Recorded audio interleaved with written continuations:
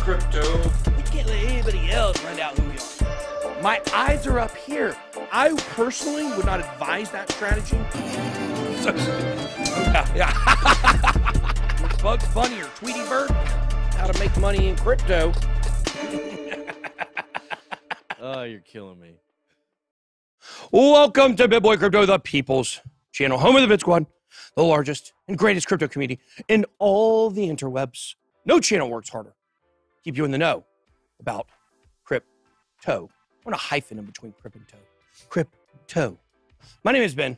Every day we come to you live, 11:32 a.m. Eastern Standard Time.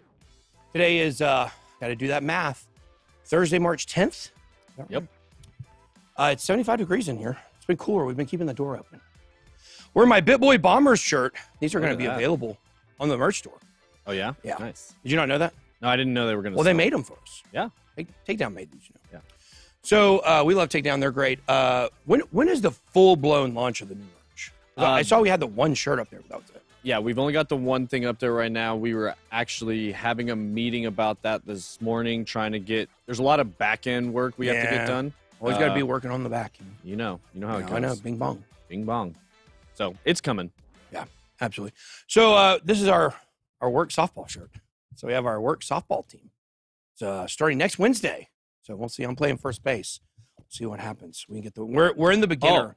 We'll probably win first. So base. we were actually out last night, and the subject of this first game came up, and Brian was saying, my brother was actually talking about hanging out, and Brian said, we need to get you an outfit. He wants a mascot. A mascot. He wants to run around in the mascot costume. Yeah. And what is it, BitBoy? I guess a big bomb. A big bomb. That's what we were. May not be the best about. time to be running around looking like a big bomb. That's kind of what we said. But yeah. he did volunteer to mascot if we want one, which would probably be the only softball team with a mascot. It definitely would be. We're gonna be the only team out there with a YouTube channel for us. I'm pretty confident none of the other teams over there at Hobgood Park are gonna have YouTube channel. They're not gonna have cameramen. They're filming stuff. So really excited. So we're talking about our portfolio reveal video, which we'll be doing. I think we're just having a hard time figuring out how we're gonna integrate all the crypto we own, because some of it is in nodes and some of it is in land and sandbox. And so we want to make sure we give you guys an accurate look, because we've gone down in our portfolio a pretty good bit, obviously, as the market's dropped, but a little bit more even because we've been doing other things with the crypto other than just seeing it in the portfolio. So trying to figure out the best way to make this happen for you guys. I want to try to shoot it tomorrow and maybe put it out Saturday or Sunday, but not 100%. So I know a lot of you guys are wanting that video here pretty soon. Oh, also, lots of positive comments on the news wrap-up last night. Oh, really? Video. Yeah, they really liked it. Yeah, that was good. We're going to be doing that every day, Monday through Friday.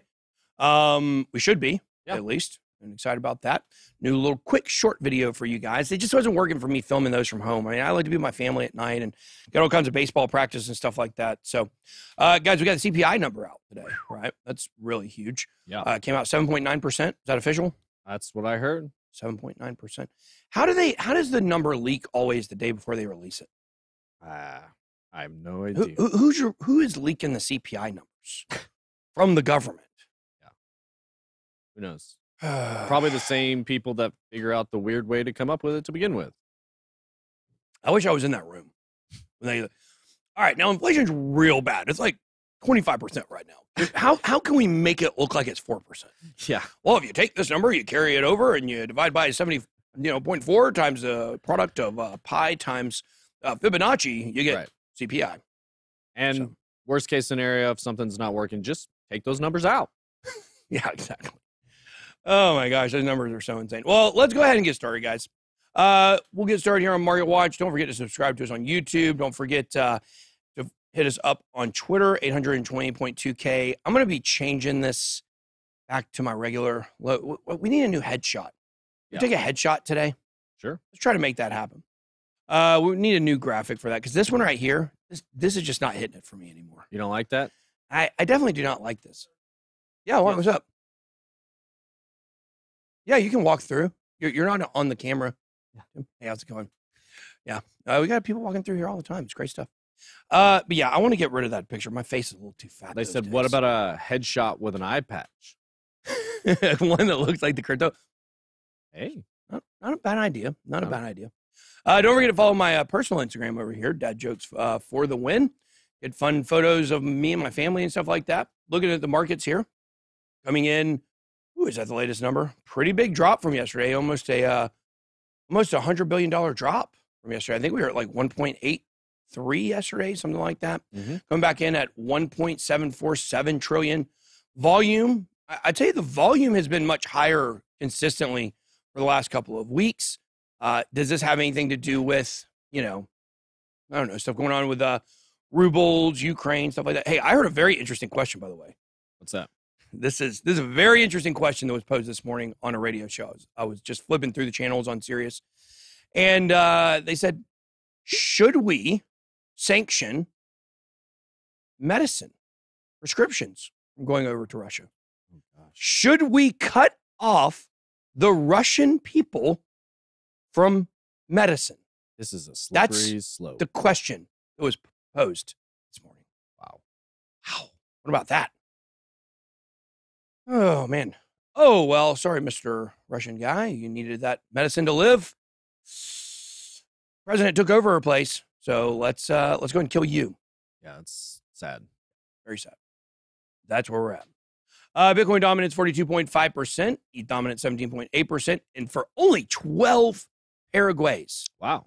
12 Paraguays. That's the lowest number of Guays, pairs of Guays that we've seen. This is insane. Yeah. How low this is. It's like what they're doing is actually starting to work. So here's the thing, though. Like, do you think we can also see this, the number of Guay for a gas transaction? Could we also see this as like an indicator for price action? What I mean by this is, how much lower can that Guay really go? Like, how much lower can a transaction cost be? It's already at 24. That's basically nothing. I mean, we saw these regularly, at 300 or 400 at one point. 24, is this close to a bottom, maybe? Because how much further can Ethereum drop and still, maintain activity on the network? I know they're not necessarily connected, but in a loose way, they are. Like, we're going to see this number get down to 10, I don't know. So something to think about. Bitcoin coming in at $39,097. Hey, but it's going to 100K. We're going to tell you about that today. I made a prediction Bitcoin's going to $100,000. Take it from me. That always works out. Ethereum. What? Did they say when? 9 months. 9 months. 9 Wow. months. $25.92 for Ethereum. BNB 366. Wow, that took a big hit. Yeah, it did. Let's see. Terra Luna down a little bit. XRP down a little bit. God, I hate seeing XRP in that 67 to 72 cent range. Like, see it above that. Has a hard time ever since it fell below 75. I feel like a month or two ago, it's had a tough time getting back above it. Yeah. I think it was at 76 yesterday, and then was it? I just mean that loose 75 area seems to be. And Cardano, like 70 to 80 cents has been about the same thing. Yeah. They can't get back up towards $1. Solana getting crushed right now. Let's see. Well, it's getting crushed. Let's look at the biggest winners of the day. Biggest winners of the day. Wow. We have Icon at 29% pumpage. That was the one I was trying to think of yesterday when we were talking about before the hype was, Chinese, this. That was supposedly the Korean smart contract platform, right? Yeah. Icon? Yeah. Yeah. Interesting. Yeah. And then OMG pumping. Wave still going up a little bit. Thorchain up a little bit, but still down for the week. Icon is one of those, when you talk about like, the EOS, what's the EOS? Like, what's the Icon? Right. Icon's definitely one that fits into that category of something that, it's never returned all-time highs. And it's one of those things, guys, I don't understand why people are going to realize this. And I don't know how to beat this dead horse more and more and more. The tech and the capabilities of a project don't mean that much. They really don't. They don't mean Icon. People that love Icon, they say the tech is so great, it's so fantastic. I know people that say the ICP tech is the very, very, very best. Nothing is close to it. It doesn't matter that much. What matters is the sentiment around it. And regardless of the capabilities of Icon, people are not excited about it. And they have not been excited about it. you've got to find a way, if you are a project, to merge the tech along with the speculation, excitement, and community. If you can't do all those things together, you're not going to really have a good project. I mean, look at Tezos. It's one that's got great tech. It's got great setup for governance. It's got a lot of great things to like about it. But the marketing and the hype and the sentiment around the community, it just has never been able to push it really forward. Cosmos, a little more exciting, I think, than Tezos. The same thing for Cosmos. It comes in waves, comes up, and then it'll go back down. But, you know, are we going to look at some of those projects as, you know, they just couldn't grab the ball and take it across the goal line when time was, you know, when it was necessary? Look at Icon. Is a great example of a project that wasn't able to do that. Mm-hmm. But look at Waves. I mean, Waves, a lot of people would have put in that same category, and Waves has made quite a resurgence here. Talking to somebody yesterday who finally sold his Waves bags he had since like 2018 or something. Interesting. What were you going to say? Nothing. I said they were making waves. Oh, they were making waves. Yeah. That's funny, TJ. Yeah. You're really funny. You should do more comedy on the show. Thanks. Okay. Monero down 12% after it's amazing to me that Monero's, after the great week it had, is still down 3.7% for the week. That is wild. That's like you get so caught up on the pumps, you know, like, oh, it's up 40%. Well, it's down, you know, still down 3% for the week. So, okay. Moving right along here. Bitcoin fails to sustain rally and drops back below 40K. This is what we're dealing with today. And it feels like one day we're coming in here and we're super bullish, and then the next day we're coming in here and we're like, yeah. Bitcoin's been trading above an ascending support line since January 22nd. Support has been validated many times. However, the price decreased considerably the next day, virtually negating the entire previous increase. Bitcoin is currently in the process of creating a bearish engulfing candlestick. This is a bearish candlestick pattern that could lead to a lower price. That's on the one-day chart. Confirmed, this would also cause it to break down from the ascending support line. So not good when you get a bearish candle at the bottom of a support line. Let's see. It rejected, Bitcoin rejected above resistance. So we broke up above it. Now we've gone back down below it. Taking a look at some other stuff regarding Bitcoin price. Bitcoin prints classic BART pattern as BTC price dives back below 40K. If you don't know what a BART pattern is, this is it. It's basically a pump, sideways action, and dump. You also have an inverse. An inverse would be a dump, followed by sideways, followed by a pump. They say this because of, I think his name is Bart Scampson. Well, I was going to say Bart Simpson. Looks like Bart Simpson's head. Oh, it's not Bart Scampson. Do you know Bart Scampson? Does anybody know Bart Scampson? Never heard of him. Okay, well, a lot of people say it was Bart Scampson was created before Bart Simpson. Really? Just something to look into.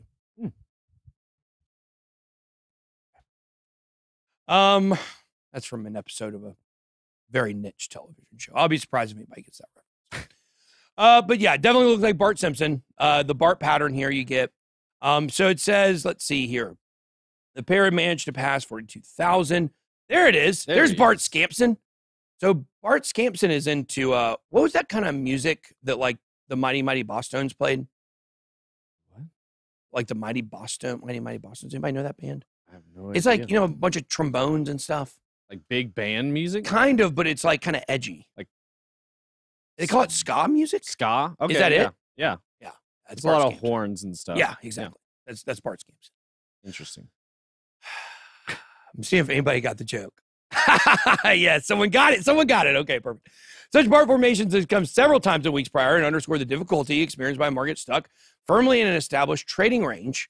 Let's see. I don't want to show that guy. I don't like that guy. Let's see. Hoping for upside continuation. Fried bulls this morning. It's not PA, but PP ping pong. What is PP ping pong? I don't know, but I've been meaning to. We have a ping pong table downstairs for like 6 months. I've been meaning to get that going. Look at all my ska people, man. My ska people, they're like XRP Army, you know, throw the S up, you know, if you're into ska, or the other way. I don't know. That's throw the S up if you're into ska music. Okay. CPI number came out. Accompanying chart underlying key resistance levels, altcoins, and copycat U-turn. Still waiting for that imminent altcoin season.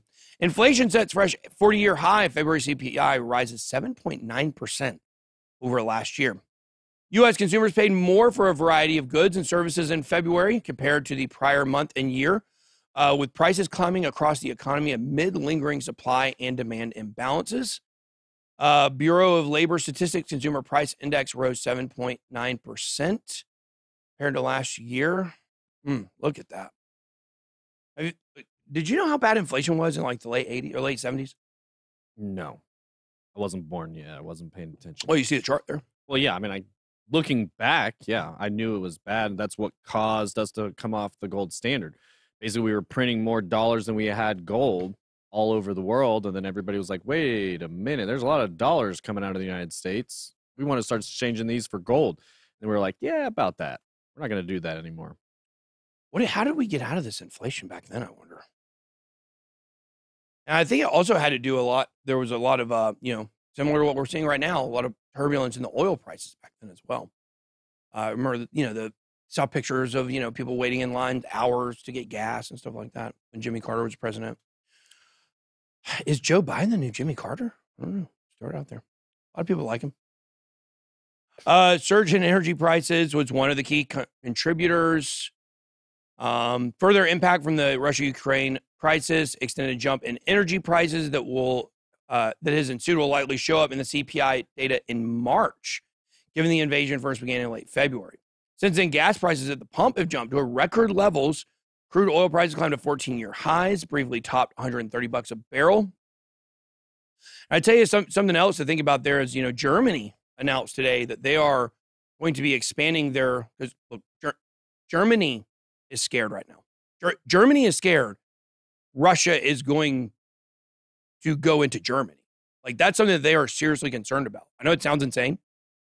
But I mean, all of this would have sounded much more insane just a few months ago, but now these are realities. Talking about increasing their military budget drastically, which, Shocker. They already do 2% a year increase. They're talking about maybe 5%, maybe a huge increase in their military spending. No, you cannot beat me at badminton. Forget about that. I'll crush you. But the other thing is, they're talking about cutting off. So we have cut off like Russian oil at this point. We said we're not going to take it. Germany can't, because Germany is like, that's most of their oil. Like, they're getting such a high percentage from Russia. They can't do that. But what they did say is they're going to look for other sources. So, we're still going to see a lot of these oil prices really fluctuate as countries are, looking at other options, as they're cutting out Russia. And what is that going to do for Russia? Are they going to have to really decrease the price for their barrels? They're not. Russia's not part of OPEC, by the way. Did you know that? Yes. Yeah, they're right outside of OPEC, but they kind of work together. So, but anyways, let's see what else is going on with inflation here. Core CPI rose 6.4%, another made-up number. I don't know why they said that. One of the stickier inflationary categories, price for shelter, only rose 0.6% year over year. Airline fares jumped 5.2%, more than double the increase from January. Mask mandates on planes should be over soon. I saw some airlines are already removing those mandates, so that's good news. Mm-hmm. I hate flying with that thing. Yeah. Did any of y'all love breathing your own air? Like, who loves that? Are there people out there that love that? I don't know. I think there are. They love it. I hate it. I got hot breath. Maybe you don't have hot breath. If you got hot breath, you don't like it. Okay. So CPI numbers real bad. Willy Woo lays out theory on who might be dumping the crypto market. Oh, interesting. Yeah, he says it's BitBoy Crypto. That's what he says. He says, I've got enough Bitcoin to tank the whole market. Leading on-chain analyst Willy Woo laid out theory about a possible group of investors that are pushing the crypto market down. This is a giant leap here of faith he's making on this one. People with a lot of Bitcoin. Wow. According to Woo, the earliest buyers that purchased Bitcoin for less than $1,000 were the major sellers that will get the crypto at a larger discount. According to game theory, investors who have purchased Bitcoin significantly cheaper than 99.9% of the market and are still holding their assets will have no problem buying the asset even cheaper, since the ROI of their investment is already unprecedentedly high. Basically what they're saying is that a lot of these people who have early Bitcoin, very low price, they're actually going to sell their Bitcoin, because when they sell their Bitcoin, it dumps the price and they can buy it back in cheaper. That's the exact whale strategy. Like that's what whales do. And in addition, what a lot of them will do is when they know they're about to sell and will impact the market. And by the way, CryptoFace had a video one time where he showed when he sold his Bitcoin, literally to the minute on Coinbase, you could see the price drop. He literally showed that the amount of Bitcoin that he sold that day dumped the price of Bitcoin. And CryptoFace is not a whale. Okay. Yeah. He is not, he doesn't have $1 billion in Bitcoin like some of these people have. Okay. So the point is when you have a significant amount of Bitcoin that you can sell, you know it's going to dump the market. You're dumping it. You'll buy it back in later. Then what else are you doing? Shorten it. Yeah. You shorten the market right before you sell because you know it's going to dump. And that's, you know, what they say, make your money work for you. Well, yeah. I know how to do that. Well, that was also kind of Daniel from Chart Champions when he was on here talking about similar tactics of also even sniping where other people have stop losses. Same thing. You push it down to that point where you know you're going to stop everybody out, and then it triggers all those sell orders and it pushes down even more. Yep, absolutely. Breaking through support. Willie Woo's tweet was an answer to another author who know the Bitcoin buyers holding the crypto since $60,000 to $30,000 will not sell it even if it drops to $20,000, suggesting that traders who hold at major losses are most likely to bag hold further down despite their loss. Investors who follow specific strategies or rely on short-term cycles usually sell their assets after they cross a certain price threshold rather than holding through a full bearish cycle. Number of wallets is an uptrend. That's good stuff, at least. Here we go. Bitcoin on track to hit 100K 9 months from now. BitBull CEO predicts. There he is. Wow. Man, I tell you what. When's the last time you used BitBull? I don't even remember. I don't know if I ever have. Oh, you haven't? No. I love BitBull. Really? You use it all the time? I don't think so. Well, I mean, just tell people what it is. What? You tell people what BitBull is. I have no idea. Oh, you have no idea? No. Oh, well. Can you take the screen down? Sure. You're going to go look it up and tell us all? I would never do that. It's a, obviously, it's BitBull Capital. It's a, don't show the screen. It is a fund of funds that invests in actively managed crypto hedge funds. So a fund of funds? It's a fund of funds. It's like a friend of friends. Right. Fund of funds. A fund of fund. Like Fun Dip. Yeah. Who loves Fun Dip? We were talking about that in the chat the other day. Oh, you were? Everybody loves Fun Dip. What's the best part? The best part of Fun Dip? Eating the stick at the end. Eating the stick at the end? Eating the stick at the end. Some people eat the stick right off the rip. Well, they're idiots. They don't know what they're doing. And then here's what you do. You take the stick, you lick it. Yeah. Get it wet. Then you put it in there. You got a nice little amount of granules all over the stick. Scoop it. You suck it. Suck it off. All right. Perfect. I don't know why I had to go with that last part. Yeah. Somebody could clip that. That'd be great. No. Oh, this is bad. Well, my wife's even here today. That's what I was going to say. It seems like you'll take it one step further when Bethany's in the audience. Well, you know. Trying to put on a show. Got to impress the ladies. Yeah. Are you impressed, hon? She said, sure. All right. I'm taking her out to lunch today. It's working. Yeah, that's right. All right. So he says it's going to 100K. Like I always think it's funny. The reason why I made like a little thing about that is because you see like these people quoted like CEO of BitBull. How many of you guys know what that is? Yeah, nobody. Nobody in here probably knew what that is. Maybe one or two. Maybe if you read the story, you know what it is. But the point is like we quote these people like they're somebody. You know, like I'm sure he's got a lot of money. Sure he does well. He's interconnected, but like I don't know. It's just like CEO of BitBull says, like, 100K. They don't, I just don't think it's got a ton of credibility, of like, this is someone that we should all be looking at and covering a story today of like, this guy says it's going to 100K. It's like anonymous analysts. Like it is. Random Twitter user Yeah, says. exactly. It's like Twitter account user 23874 says, Bitcoin is a Ponzi scheme. Thanks, Greg. Even in times of war, the intrigue and enigma have always surrounded Bitcoin. Always surrounded by Bitcoin. Wow. Always since 2009. The world's most sought after digital assets still hog the headlines. Cases like these, Russia's protracted invasion of Ukraine, put the entire crypto market to test multiple times over. Despite a decline in the price of Bitcoin since November, he says it's still on course to hit 100K by the end of the year. Joe DiPasquale shared his viewpoints about Bitcoin's role in the Russia-Ukraine war. According to the CEO of BitBull, despite the gloomy mood that has dominated the crypto market since the start of the year, Bitcoin's still on course to hit 100K in the next 24 months. Di Pasquale said that the year 2023 is a fair bet and that many people will require some time this year to relax and take off and let off some steam. Is that what we need this year? To relax and take off some steam? I thought that's what we did in 2020. Yeah. 2019, that's what we did for sure. So, and by the way, I'm not saying anything bad about this guy. I don't want you guys to misunderstand what I'm saying. He may be a smart guy. Maybe he's 100% correct. Just saying, like, the idea that nobody knows who he is and they're touting him as like somebody we should all know and respect his opinion. Like, that's the thing. I just think it's weird. I just picked today's story to kind of pick on the media for doing that. But, you know, hope he's right. I mean, would you like $100,000 Bitcoin in 9 months? Sounds great. Sounds great at this point. Let's see. They're talking about sanctions and yada, yada, yada. So, all right, let's move on to charts.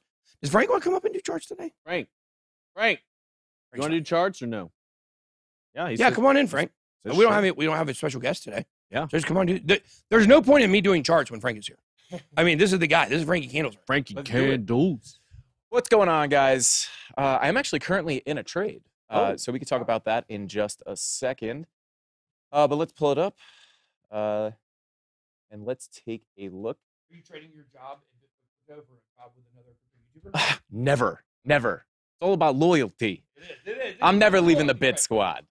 All right, let's go ahead and start here on the weekly. Let me just pull up Market Cipher B real quick. Boom. Okay, let me get rid of this RSI. Okay, so can you adjust that browser just touch? Oh, yeah. Drag it up. Nah. Yeah, it's more just collapse the right-hand side and pull the pricing down a bit. And let me just... Oh, there we go. Okay. All right, so taking a little look at the weekly, really not much more to look here. Kind of looking the same as yesterday, so I'm not going to spend too much time on that. But coming down to the daily, guys, I always bring this up. The daily is looking pretty good, right? We did dump a little bit, but this daily, we're waiting for the money flow crossover on the daily. This is kind of what I'm looking for the next move up. We are getting pretty close here. Could cross over, I would say, in a day or two, maybe 3 days, but should be crossing over, somewhat soon. Now, actually, I don't know why my drawings don't update on here. Oh, maybe. Yeah, interesting. I don't know why my drawings don't update on this chart. But basically what we're looking at here on the daily is, we're basically in, somewhat of an ascending triangle here. Let me just draw these lines quick. Boom. Quick and dirty. Yeah, so we have not broken the support level for this ascending triangle. Now, ascending triangles obviously are, typically bullish patterns. So they typically break out to the upside more often than they break down to the downside. So we, I'm kind of just watching this level, the bottom of the triangle here, before I start, looking at further, a decent amount of further downside for Bitcoin. Hopefully we can get our way, past these resistance levels and back up to the top of the triangle and hopefully get a breakout, right? So, and I think I did bring this up on the stream last time I was on. Price targets, if we do break to the upside out of this triangle, would be around 55K. So that is kind of where I was looking for a relief rally, hopefully up to that level. But we're going to have to watch this because we are coming down a little bit. Just looking to hold that support on the bottom of this triangle. And then let's just come down to some of these lower time frames and take a look. Yeah, you can see a little zoomed in, a little closer that we are bouncing off of this support down at the bottom of this ascending triangle. Let me get rid of these Bollinger Bands. Just making the chart look messy. We don't like that. All right, so coming down to the 2 hour, right? So 2 hour money flow crossing down could be, but we do have the VWAP coming up, so we might have, that's more indicative of sideways action, for the most part. Look, coming down to the 1 hour, right? You do have the money flow making a crossover into the red as the VWAP is coming down, right? So, that is bearish. I am in a scalp short at the moment. I haven't looked at it in a few minutes, but I was up about 5%. So that is good, making a little bit of profits there, right? Because, you know, on our channel, you know, I think a lot of people don't know this, right? Like you can make money going, you know, with prices going up, but you can also make money if prices going down, right? So, you know, in the beginning of the bull market, it's super, super exciting, right? Everybody's making tons of money. It's, you know, we're getting these God candles to the upside. But, you know, although we do like to see the bull market and we don't like bear markets, if you do enter a bear market, just remember, you can trade those big red dips just like you trade the big green dips. So, yeah, that's basically what I'm looking at here. So, yeah, looking to hold the bottom of this ascending triangle. And, you know, with all that being said, bing bong. Before you run off, tell Yes. them where to find you. Yeah, follow me on the Frankie Candles YouTube channel. You could also follow me on Twitter at Frankie_Candles. I do go live every single day at 5:45 p.m. right after Around the Blockchain, showing you guys, you know, if we have a big move, I try to show you what you guys could have seen on the chart before it happens, so you can get into trades and make some money.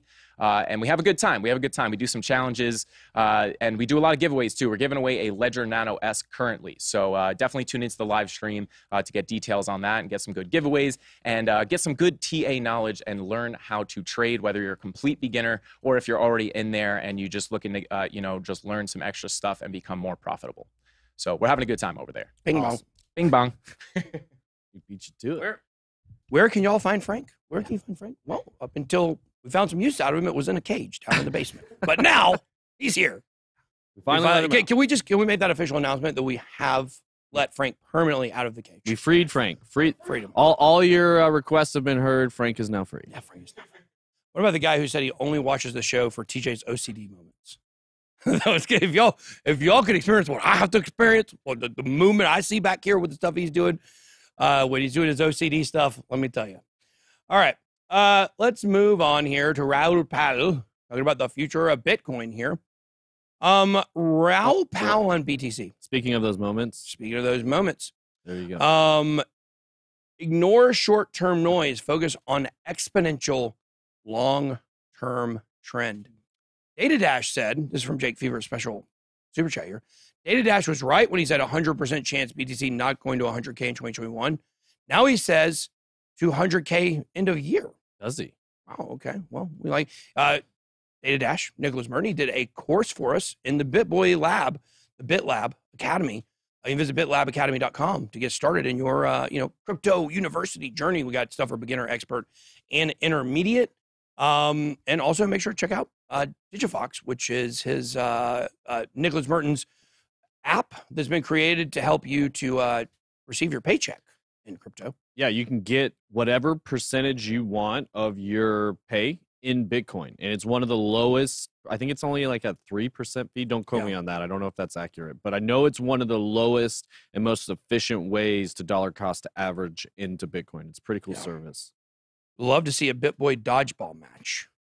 Interesting. Not a bad idea. Yep. Good. They played dodgeball at baseball practice last night, but I missed it, unfortunately. You do pretty good at the dodgeball. After practices when we play with the boys.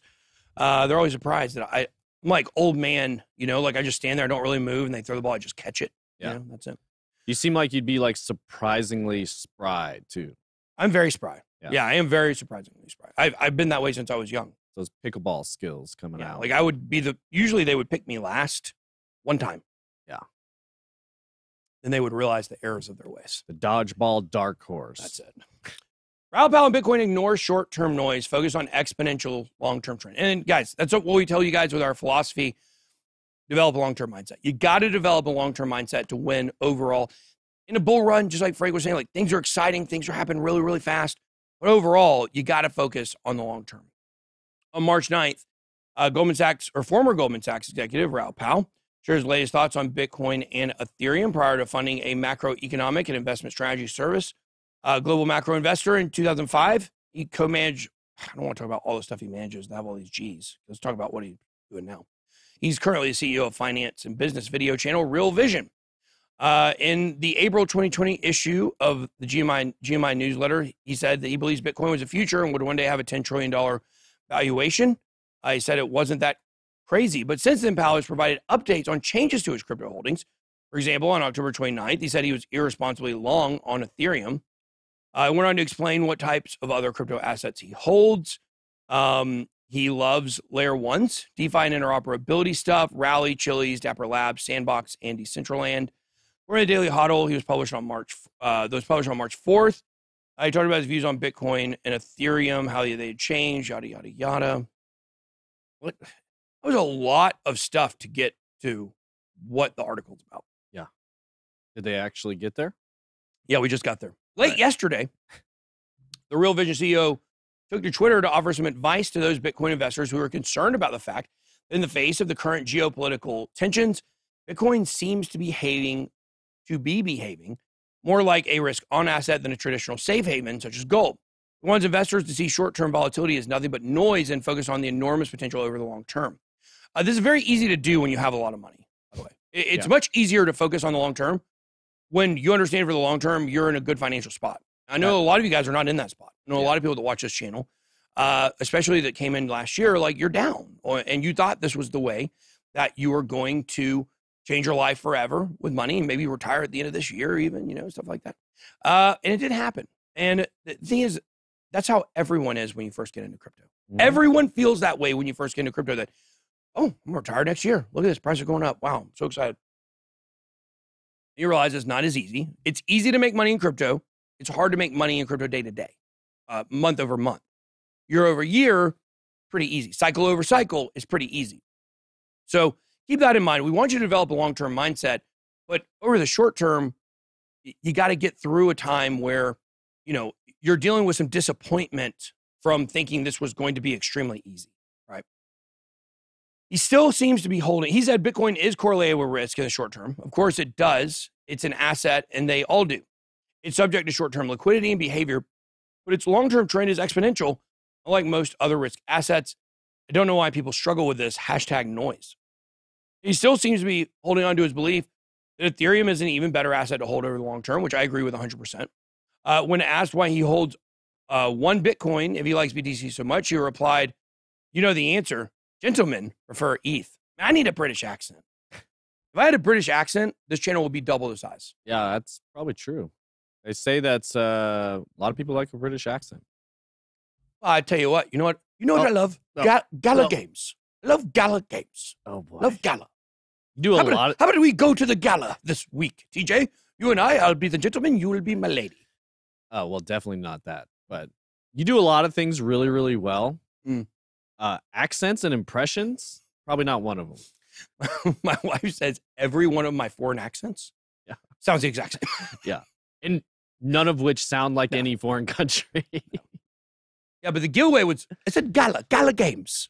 That's pretty good. As long as there's not too many words in a row. Americans say gala. Wow. It's true.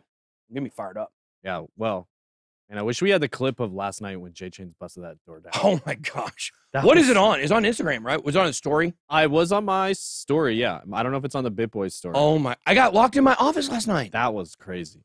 I got locked in my own office. I was a prisoner in my own place of work. Yeah. It's mine.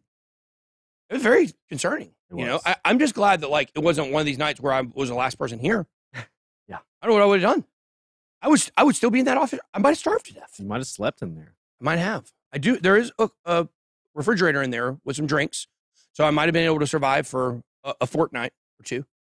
But it was tough. I mean, I'm just glad that, people knew my location. And J Chains busted the thick office door down. Destroyed it. Yeah. He says, I just hear him say, watch out. I'm thinking he's kidding. I don't think he's serious. He starts running. Oh! I just imagine very similar to Jordan Davis at the combine, oh! And then just, wow, the lock from the door, the part that's in the frame of the door that's got the little, the thing that goes in and out that locks it.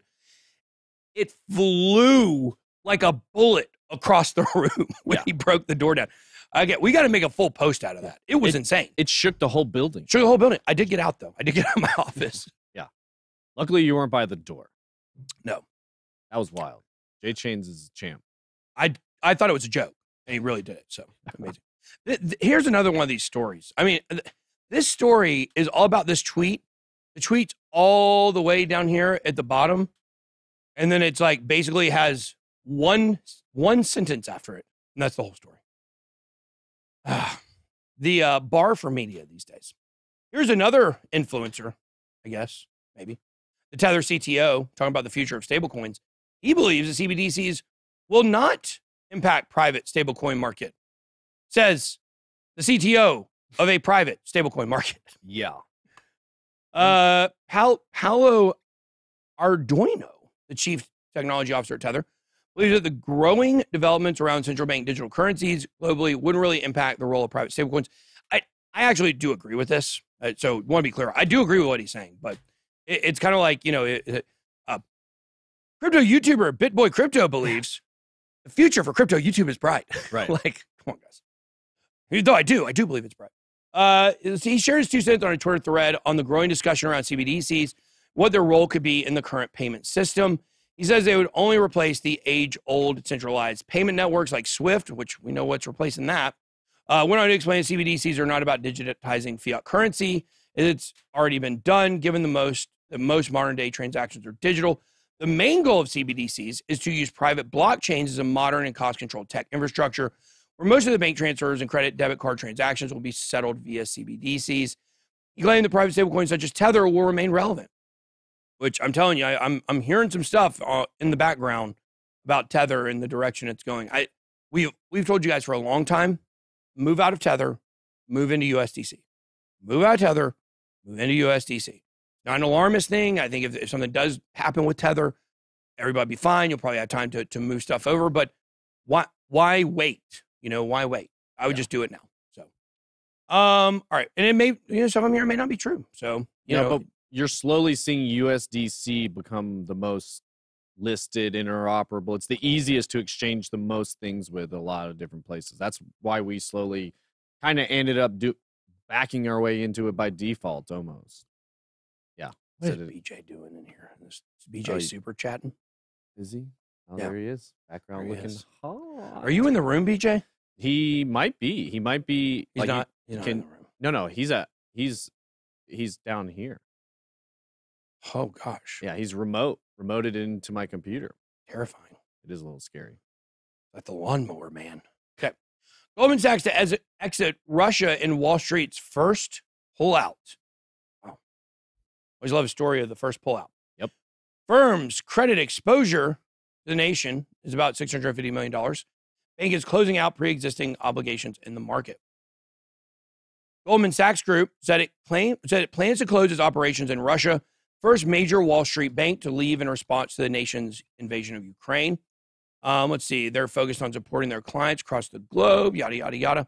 The Wall Street powerhouse has maintained a presence in Russia in recent years, but the country doesn't amount to a meaningful portion of its global banking business. At the end of 2021, the firm's total credit exposure was $650 million, most of which was tied to non-sovereign counterparties or borrowers. While Goldman is exiting Russia, the firm is still trading corporate debt tied to the country without the bank itself making wagers on price movement. So moving out of Russia, they're the first Wall Street firm to announce. Citigroup said it's assessing operations. Here is the game. Here is the game that these banks and institutions must play. Here's the game. How can we say we're pulling out of Russia and still be there and make money? Yeah. That's what they're trying to do. That's what Citigroup's saying. Citigroup's saying, we're assessing the situation. We're trying to come up with the best spin to where we can say we pulled out, which means maybe they shutter the doors on one office and one building and say, well, we left Russia. That's they're in the money making business. They could care less about actually, no, they do care about war. They love it. Yeah. They love war because it creates great opportunities, to come in and buy up entire cities that are decimated and things like that. So I definitely believe that this guy says, I remember the time I told my wife 20 years ago, hey, hon, I'm seriously going to buy 1,000 Bitcoins. That's funny. Oh, man. Everybody, I think it was Kim Bozak that had a video where he was talking to a guy on Uber, and the guy was like, yeah, man, back in 2001, man, I was very close to buying Bitcoin, man. I was really excited about it. My friend had told me about it. It was like 3 pennies back then. And, whatever it was. It's so funny when people talk about like Bitcoin before 2009. It's not a real thing. Didn't exist back then. Didn't exist. Speaking of Russia, Russians turned to crypto as Western sanctions hit the ruble. As Russia's economy began to tank, Data shows many turn to Bitcoin and other crypto as a store of value and a means of transaction. The double use case fulfilled. Russians are piling into Bitcoin and other cryptos following a sharp drop in the ruble, and concerns some of the nation's banks have been blocked from using key international payment system, including SWIFT, as you guys know. Among the sanctions designed to punish Moscow for its attack on Ukraine, Western nations agreed on February 26 to ban 7 Russian banks from using the Society for Worldwide Interbank Financial Telecommunication, global banking communication platform. The move dramatically limits the ability of these banks to send or receive remittances, with one Russian expat who requested anonymity for fear and reprisal, describing it as a financial nuclear bomb. Now, I tell you what's really interesting. Let's see if I can find this guy here on Instagram. He's a very famous guy. Okay. So this is Alex Ovechkin. Okay. You guys may know him as hockey player? What's that? He's a hockey player. He's a hockey player. One of the greatest hockey players, and won a championship with the Capitals. The first time in a long time they had won one, maybe 4 or 5 years ago. Also, he just all-star every year. But he's probably won the MVP. I guess that's what they call it. Probably some trophy in hockey. What's it called in hockey? The MVP trophy. Is it? It's called MVP trophy. Yeah, I'm sure. All the hockey trophies are named after like a. It does have a like name. the Bobby Orr Trophy or something like that. Yeah, I don't know. That's like 2 out of the 4 hockey players I know. What did you say? About. Bobby Orr. Yeah, I think that might be right. Might be. He's a great hockey player. He used to play without a helmet. It's a real stud right there. But you guys notice here on the Instagram something kind of interesting? Profile picture. Him and Vladimir Putin. Alex Ovechkin is getting a lot of grief on Instagram for keeping this picture up. Okay, keeping this picture up. People are saying, well, he must support what they're doing, yada, yada. Well, there's been a very interesting article out that has been discussing Russian celebrities and athletes and how, guess what? A lot of them live here, but guess where their families live? Their families live in Russia still, a lot of them. So if Alex Ovechkin takes down this profile picture during this time, what does that say? That says he doesn't support what Putin is doing, which I'm sure he doesn't. But if he actually did that and went through that process, then what does that mean for his family back home? Where Putin says, oh, all of a sudden, we let you go to America and you're crushing it over there and your family's here and now you don't support what we're doing? Interesting stuff. It's more complicated. A lot of this stuff is more complicated than people, think. It's not just, oh, Alex Ovechkin needs to take down his picture with Putin. Okay. There's a lot more to it than just that. I mean, if we look at what happened with Justin Sun and the Warren Buffett lunch, basically his family was threatened back in China.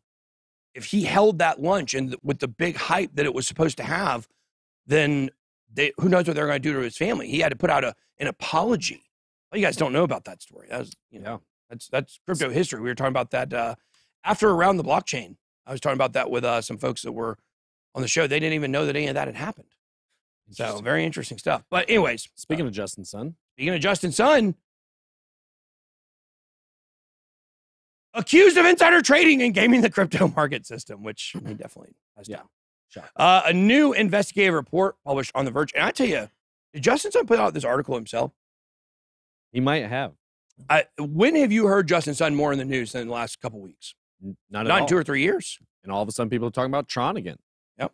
Weird. A new investigative report published on The Verge has linked crypto mogul Justin Sun to many infractions. According to the piece, he co-founded Tron and also owns BitTorrent and Poloniex. He's broken almost every rule in the book since he started his crypto journey. The controversial CEO has been embroiled in several controversies, from tax evasion to market manipulation, since 2017. I've been around in crypto since then. Before then, TJ's been around since then. Mm-hmm. If you appreciate that we have experience on this channel, make sure to smash that like button, guys. Go ahead and make sure to smash that like button if you guys like all the stories we cover, the side trails we go on, the articles, the tweets, everything. Make sure to hit that like button. It's the #1 thing you can do to support this channel, especially if you're in the XRP army. There's some people out there throwing some shade on XRP these days, but that's okay. Let them throw the shade. We're going to enjoy the shade from our palm trees when we're all living in our vacation houses at the beach. So let's go. let's go. The controversial CEO has been embroiled in several controversies, from tax evasions to market manipulation. Tron, after the Tron ICO, they forced him to leave China. His actions in the U.S. at the helm of BitTorrent and Poloniex could make him liable for prosecution. The article describes Sun as an escape artist who has always managed to find his way out of legal troubles. That's what money will do. According to the journalist, several former and current employees and official documents confirm these allegations against Tron founder. One such allegation is insider trading, which alleges that Tron's market-making team bought large amounts of the token when Tron had positive public announcement. Big surprise. Push the price up, making it possible to sell at a major profit. This kind of market manipulation is illegal with stop trading and might lead to liability in crypto trading. Some former employees also accused him of being domineering and sometimes ordering illegalities. And I know this because I know people that have worked there. I know this to be true, that he is as Putin-like of a leader as you can get in crypto. I'll just say that. That's a good thing people probably understand. Very domineering, very cruel to his employees, and things like that. That's something that's been pretty widespread there. They hated when Justin Sun would show up at the office. You know, it's like when you were a kid and, you know, you had one parent that was like real easy on you, and then the other parent, you're like, oh gosh, you know, whenever they get home, you know, it's like you hear that garage door open, you hear them coming home. That's how the people at Tron were about him. So, according to a former employee, Sun wanted to launch the BitTorrent token. He wanted to avoid liability by describing it as a utility token. Thus, he asked the chief compliance officer for BitTorrent, David Lebhart, to draft a document showing BTT was a utility token and not security. Although Lebhart refused to do this, Sun still launched the token by airdropping it to BitTorrent users. So the BitTorrent people didn't want a token, long and short of it. Yeah. Also detailed multiple bank accounts linked to Sun with different countries. He took control of $11 million worth of Bitcoin belonging to Poloniex users. Let's see, threatened to sue. Who did he threaten to sue? I'm not sure. It doesn't really say. So, and this is just this is just a tiny, tiny snippet of the stuff Justin Sun's done. Yeah. So how about owning most of the super representatives on the Tron network, making it centralized? You know, right. How about that? How about the fact he's linked to almost every single one of them? There's been multiple scams that have been free to run on the Tron network that Justin Sun has, in a loose way, known about or had something to do with. It's been, you know, this has happened over and over again, so much so that, like, you know, people don't even really pay attention to him anymore. Yeah. And he's not, this doesn't even touch on the stuff he's done in DeFi, which who knows if they really start doing some forensic chain analysis. A lot of people say the entire bull run every single time was Justin Sun. Yeah. Yeah, it's pretty wild. But this is in line with what we've seen from the SEC of going after bigger, more high profile, large number kind of cases. So going after Justin Sun for some of this kind of stuff would be consistent with the direction we're seeing them go. It would be. Well, I tell you though, you know, on that executive order, it seemed to be very clear that the SEC doesn't have a lot of say in this stuff. Right. They're passing a lot of the things that they have been responsible for to other organizations in the government. We're going to see maybe this XRP case is the last big hurrah for the SEC in crypto. Yeah. I should have said government, not SEC. Right. Yeah. Let's see. Sun, blah, blah, blah, blah. Controversy, blah, blah, blah, blah. Price of journalism. While Tron's TRX was initially seeing a rally, it fell by 5.17%. Meanwhile, weighted sentiment made it clear that the news hit readers hard. Yada, yada, yada. I mean, guys, the price dropped because the price of Bitcoin dropped. Why do we try? I don't understand this. I don't understand why we try so hard in crypto to find the reason that an altcoin dumped the same day that Bitcoin dumped. It's the most asinine, idiotic thing we do in crypto. Like, guys, why did XRP drop today? Let's go look at the technicals. Let's go try to figure it out. Guys, Bitcoin dropped like 8%, 5 or 8%, whatever it is. That's why it fell. It's not hard to figure out. Idiots. Traveler says he's been watching the channel since early 2017. I remember commenting during the deep bear market when there were only 20 or so likes on your videos. Keep up the good work. Well, he must mean early 2018. Must mean early 2018. Because we started in January 2018, but that was the deep bear market. So I think that's what he meant. We appreciate all the people who watch the channel when I had hundreds of views of video. I was lucky to get 500 views. I was extremely lucky. So remember the good old times. Yeah. Good old days, man. Back in the green box. In the green box. cannot believe we don't have a picture of the green box. Maybe one will surface one day. You have the picture, honey, do you have the picture of us going to get the stuff? Can you airdrop that to me over here? I think you can airdrop it. Can she airdrop it? Should be able to. Should be able to. I'm not on Wi-Fi, though. Well, then. I think I have to be on Wi-Fi. It's, might be blue. Yeah, we'll see. We'll see. I'd like to get it's the closest picture to the green box that we have. Crypto scams, second biggest type of fraud, which is interesting because they don't say what number one is in here at all. Huh. The Better Business Bureau scam tracker showed that crypto scams rose from 7th riskiest in 2020 to the 2nd riskiest in 2021. Let's see here. According to the BBB scam tracker, although crypto scams made up only 1.9% of the scams reported, by the BBB scam tracker, the median dollar loss was $1,200, much higher than the overall median dollar loss of $169. Yeah. More than 66% of people reported losing money when targeted by this type of scam. However, researchers noted one positive finding from the 2021 report showing susceptibility, or the percentage of consumers who reported losing money when exposed to a scam, falling for the first time since 2017. So that's pretty good. Victims of scams are typically aged between 25 and 64. They're adults. Good way to say that. Yep. Research said crypto scams affect people, blah, blah, blah, blah. That's a really big number there. 25 to 64. Study showed most of them reported cases came from offers from friends on social media whose accounts have been hacked. That's not No, true. they haven't been hacked. They're impersonated. Yeah. That's what's so frustrating. Everybody thinks it's you're getting hacked and actually talking to somebody and convincing them to do it. It's almost always a spoof account that's pretty easy to recognize. Okay, let's see if this will work here. Trying to airdrop it. I had to turn on the Wi-Fi, though. There it is. Okay. Yep. Send. There we go. Waiting. Accept. Downloads. Go to my downloads folder. There it is. Okay, I'll put it over here. There it is, guys. Here it is. This is a picture. This is from, well, you reposted this on December 31st, 2020. This was the day that we went to Home Depot and we bought all of the stuff to build the box to create this YouTube channel. That's it. That's the day. Pretty cool. That is pretty We don't have a picture of the box. and that Kills me. because you were doing a green screen, right? You Yeah. were trying to get the light right, and so you built an entire box to go inside. Yeah.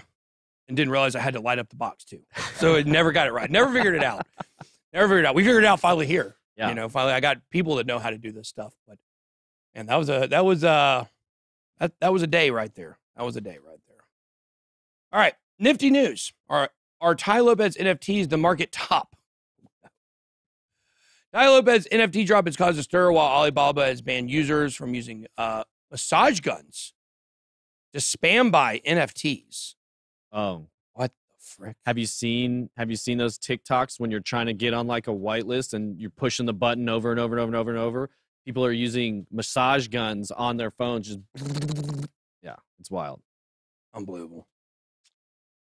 Some in the non-fungible community fear the market top may be in after Tai Lopez, controversial entrepreneur and social media star, famous for his oddball marketing tactics, launched his own NFT project. Oh, look at this. FX is like function, aka okay, let's move on. The NFT project is dubbed the OG social club of the original garage club. Because you know, in that garage, he's got Lamborghinis and knowledge. Pays homage to his highly memed on ad from 2015, in which Lopez flaunted his Ferrari and his 2,000 new books in his garage to promote his business courses of allegedly dubious value. NFTs come in 3 levels of rarity: the silver mentorship cards, gold mastermind cards, and black one-on-one mentorship cards. These all provide access to an online social club and varying levels of access to Lopez himself. In the silver tier, for example, there's an NFT reportedly priced at 18.4 Ether, around 50K. Why? He's got to be washing these up. They didn't sell out, apparently. They didn't? Mm-mm. Well, why would they? They're crazy prices. Let's see. I mean, if he sells one at $10,000, it's pretty good for him. Let's see. Alibaba's NFT marketplace bans massage guns. reportedly suspended more than 680 users for using massage guns to buy NFTs. God, that's insane. That is insane. Okay. Bored Ape volume tanked 65%. Oh, does the floor price drop a good bit? I don't know. Well, the floor price is up 22%. Wow. There's just the volume on NFTs is real interesting because the liquidity can come and go real quick. Sometimes relative to the overall market, sometimes not. Like if people are feeling rich with their Ethereum and stuff, they're a lot more likely to move stuff around, buy, sell, flip, than, everything's going down. Everybody holds a little tighter. Yeah. Crypto.com airdrops the Moment of Truth NFT collection featuring LeBron James. Fans who discovered the hidden QR code in Crypto.com's Super Bowl commercial. Do you guys know they have to say big game because Super Bowl is trademarked? Yeah, trademarked. Hey, I said it. Super Bowl. I was there. I think I can say it. The Super Bowl commercial featuring LeBron James got a chance to win an NFT from the Moment of Truth NFT collection. Crypto Exchange's video ad featured the young NBA star in the moment of making a life-changing decision about skipping college and going to the league. Yada, yada, yada. There's 3 tiers. Total of 5,550 NFTs were airdropped to the lucky winners. So they got airdropped. So they were not actually sold. That's pretty cool. Yeah. Some might appear, they're going to appear for resale on the Crypto.com NFT platform. All resale proceeds go to LeBron James Family Foundation. So good to see LeBron finally coming over to crypto. I mean, it's been something that probably needed to happen for a while. Yeah. I mean, a lot of people predicted it would happen. I mean, is LeBron James the biggest name in sports, you think? I would think so. And you're talking internationally, he's got to be up there. I know there's some, not big over here, but soccer players that are very We well don't talk known. about soccer. That's dumb. Yeah. Sorry. We don't. When we talk about celebrity athletes, we don't talk about soccer. We know they're there. We know they exist. Ronaldo's and your Neymars and your dang. What's the other one? Messi. Messi's. I mean, clean up, guy. Come on. No, but I would clean up. Messi. I would think LeBron has to be the most well-known international athlete, or they're, probably. Calvin Ridley's a big name this week. Screw Calvin Ridley. Thank you, Calvin, for doing something more idiotic than you've already done. And now we get your salary cap money back. So be gone and good riddance to Calvin Ridley. That's what I say. He's a scammer in every sense of the word. See, if you look it up, according to Google, it's Ronaldo. Of course it's Ronaldo. Yeah, of course it is. That doesn't surprise me. Here in America, I think, Tom Brady and LeBron. Tom Brady may be bigger. I don't know. NBA or NFL is definitely a bigger sport here, but wow, this list is so interesting. So top 10, they've got basically all the soccer players you named. Ronaldo, Messi. They've got LeBron 3, Neymar 4. They've still got Roger Federer 5, and Conor McGregor 6. Rafael Nadal 8. So some of these international. John Cena 9. John Cena? Yeah, and then Tiger Woods 10. Ain't seeing nothing. Tiger Woods 10? Yeah, it's surprising. That's for current. That's as of 2022. Most, and this, it's very subjective. Most important athletes right now, according to I got a guy who's unsubscribing because I don't like soccer. See ya on the pitch, mate. Okay. Celebrity NFTs, never before seen photos of 80 stars are minted. Here is Doogie Howser giving us the bird. What? That's his parents. Rude. Golly, Doogie Howser. Does anybody remember watching Doogie Howser? I do. I remember. He'd do the thing at the end where he would at the end, it was on his computer. It was just a blue screen with letters on it. That was the whole thing. And it was his vlog. There wasn't even vlogs back then. It was his blog of the day at the end. Sometimes you learn that it's very important. Focus on your family. Blah, blah, blah, blah, blah. Something like that. Some heartwarming message at the end, But this might just be the real deal. Celeb NFTs worth having. Rolling Stone photographer Bonnie Schiffman has just launched her own collection of NFTs named Bonnieverse NFTs. They reside on OpenScam and are a fascinating look into her job as a celeb snapper. Jim Belushi right there. Or John Belushi, excuse me. It looks like Betty White, I guess. That's Sarah Jessica. No, that's not her. Well, what's her name? What's this girl's name that was in all the 80s movies? 80s movies? Yeah, the redheaded girl that was in all the 80s movies. Rachel McAdams? The 80s movies. Yeah, I don't The know. 80s, TJ. I was born in '89, so Yeah, people will remember this. Mary Louise Parker, maybe that's her name. Doesn't say Molly her name. Ringwald. Oh. Molly Ringwald. That's right. She was in all the 80s movies. Big thing. Let's see. Who is that? Who's this? How does it not put their names underneath? Johnny Okay. Rotten. Oh, the names are underneath. Yeah. Oh, they're right there. Molly Ringwald. I see it. How about that? Name's right there. Michael Jackson, Doogie Howser, Steve Jobs, Art Scampson, and Matt Groening. Yeah, so you want to buy those? There you go. Have fun. All right. Honey, I orange pilled the kids, BTC children's authors on learning about money. Hey, did Brecky do this one? What's that? Did Brecky do this one? He was working on a kid's book for Bitcoin for like ever. I doubt it. Yeah. But he was working on that. Let's see. Bitcoin's for everyone. It includes teenagers, children, toddlers, even newborns. When kids grow up, they'll use the Bitcoin protocol. So it makes sense to start to integrate Bitcoin into learning as early as possible. At least that's according to Scott Sibley, one half of the couple behind the creation of the Shamory Bitcoin game and the Goodnight Bitcoin Children's Bedtime Book. I love that. He joins a growing list of Bitcoin children's book authors who care deeply about educating children on Bitcoin and money. This is right, honey, this is right in your wheelhouse. Yeah. Yeah. Are you going to write a Bitcoin for a Bitcoin children's book?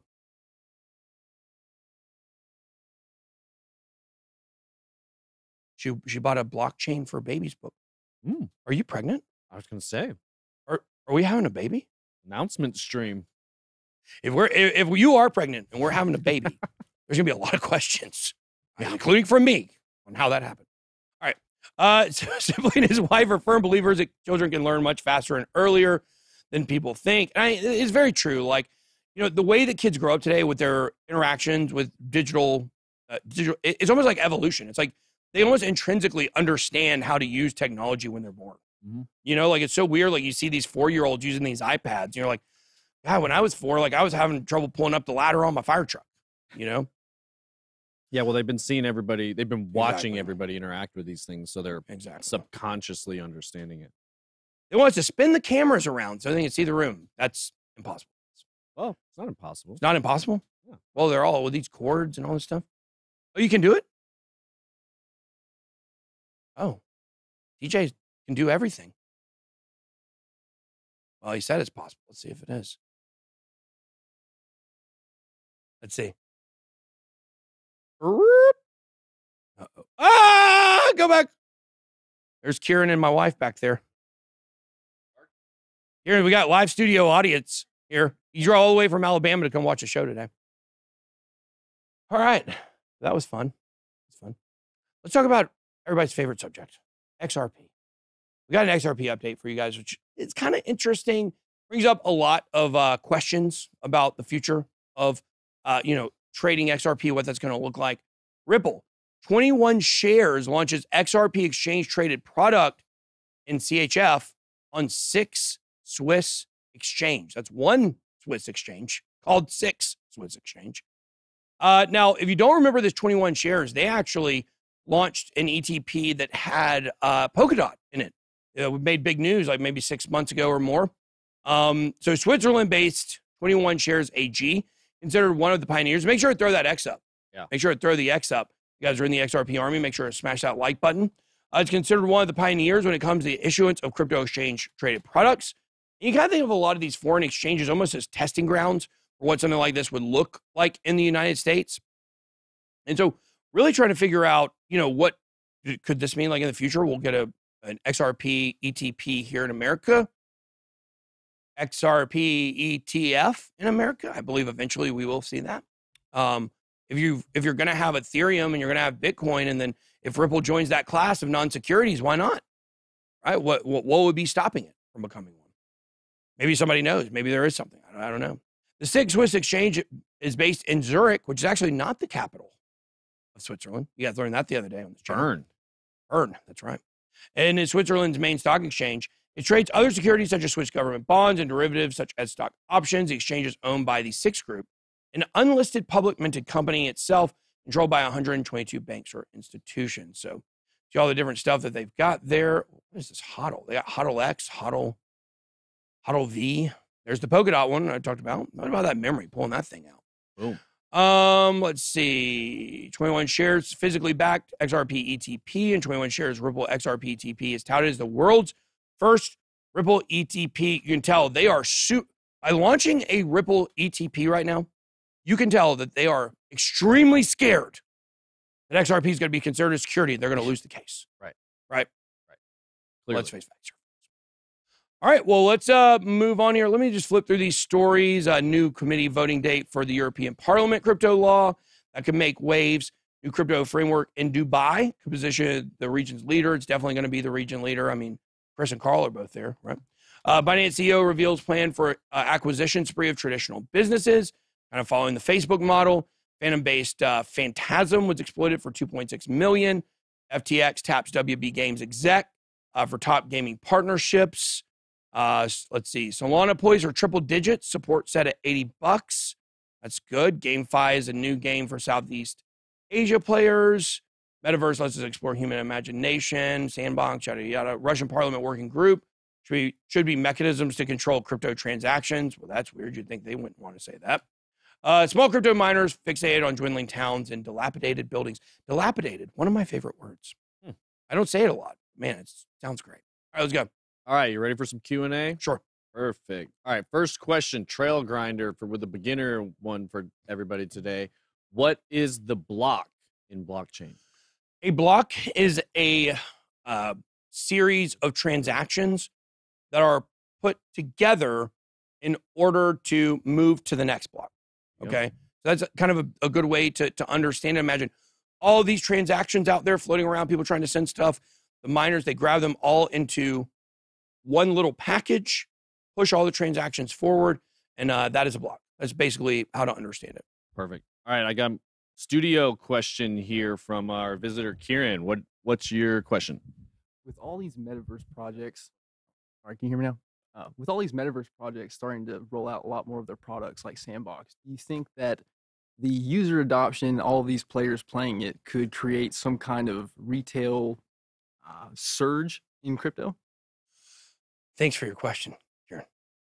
Yeah, I absolutely think so. I do think that metaverse participation by a lot of users can lead to a large increase in retail adoption. I mean, think about all the people that came into crypto through Axie Infinity, as it really started blowing up, all the Filipino users. I do think that is going to be the case. There's going to be an obvious integration between crypto and Sandbox, the Sand token. Obviously, people are going to get curious, and I do think that we are going to see, I think gaming in general is going to bring a huge boon, was appropriate there, for crypto. The only question is, how far off is it? I played Sandbox yesterday. I mean, it's pretty user-friendly. I do hate playing games on computers. Yeah. I'm a console guy. Maybe they can, you think they could move that to console at some point? Did Michael, did you just laugh at that? That was Aaron. Yeah, it was Aaron? Yeah. I bet it's going to be very difficult for them to move that to being more cross-compatible. Yeah. Just given the blockchain aspect of it, but I'm sure that's something they're focused on. Because I hate playing on a computer. Yeah. I feel like I'm playing Oregon Trail in 1989 at Canton Elementary School in the computer lab with Miss Penny. That actually sounds pretty fun. It was fun, actually. Yeah. I died of dysentery. Sorry. Jesse Young, isn't the point of crypto? That was good. Isn't the point of crypto decentralization? I feel regulation is backdoor centralization. We already have centralized exchanges. Thoughts? True. Yeah. Yes. Agree. Yeah. Those are the thoughts. You hit the nail on the head. Perfect. Yeah, we're not for it. We're just reporting the news. Yeah. It's definitely coming. Q&A, will the low GWEI hurt the chances of quote-unquote ETH killers if it continues to fall? Yeah, of course. Absolutely. 100%. Hear me now. If Ethereum is able to solve its gas problem, nothing will ever be able to touch it. With the gas problems it has, still nothing's close to it. So that's the big holdup for a lot of people concerned about that. Interoperability is also a concern. So sure. Polkadot has Cosmos. They have good advantages there. But I mean, do we really need interoperability if Ethereum blows everything else away? That's a thought too. Crypto Steve-O. George says Ripple owns more than 50% of the total supply of XRP, and the way Ripple makes money is to sell XRP. Do you think that's true? Now I cannot speak to, do they own more than 50% of the supply of the circulating supply? I don't know that number specifically. I'm pretty sure at one time that was definitely true. Yeah. What they said is during the bear market, that is what they did. They did, to remain a profitable company, keep pushing things forward. They did sell XRP all throughout the bear market in order to make profits. They've admitted to that. What does that look like in the future? Is they have more, because look, here's the fact. What does Ripple really offer? Banking services. Right. Okay. How many of the banks currently are actively using RippleNet and the XRP token together? It's not a super high number at this point. It will be growing. There are a lot of them signed up for their other services. But once more companies are signed up for their services and are using the XRP token, then they won't have to do that anymore. So that's the goal, for them not to have to. That's definitely a big, a big issue with XRP. A lot of people took over the bear market. A lot of people left over that. But, at some point, this is where you have to develop the long-term mindset. Even if they're doing that in the short term, if the goal is to, move it further, then it is what it is. All right, guys, that's all we got for today. Very excited about the show. Very excited to see where crypto is going, as always. And that's all I got. Be blessed. Good boy out.